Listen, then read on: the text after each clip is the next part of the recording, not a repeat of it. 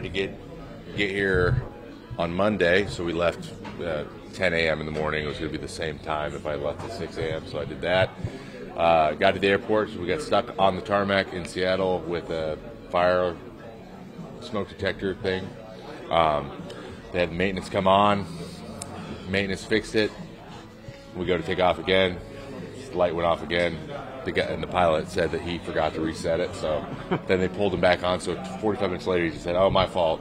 So I'm going to miss my connection no matter what at this time." So we go, and then he says there's some weather in Dallas. So we circle around for a while, and then we get diverted to OKC for an hour. Or we landed about a half an hour from Dallas, and we were there for 2.5 hours. We got refueled, and then we ended up in Dallas late at night.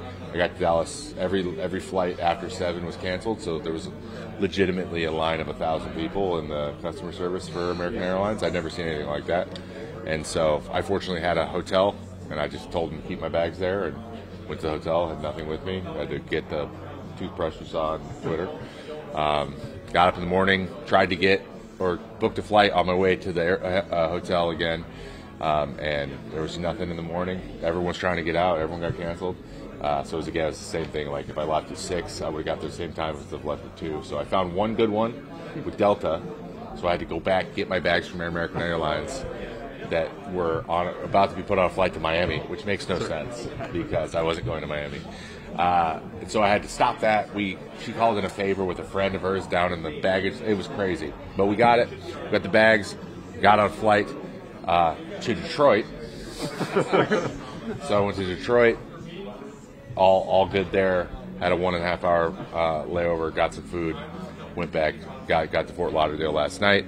Had to wait in a line for about an hour at the Enterprise to get my car. Drove an hour. Then to the PGA Resort that I thought was the PGA Golf Club, but it turns out I was supposed to be 5 minutes from here, and I'm now an hour away. So I found all that out at 1 in the morning when I was home, and I had to be here at 6. So that's how my last. Wait, so you stayed an hour away last night?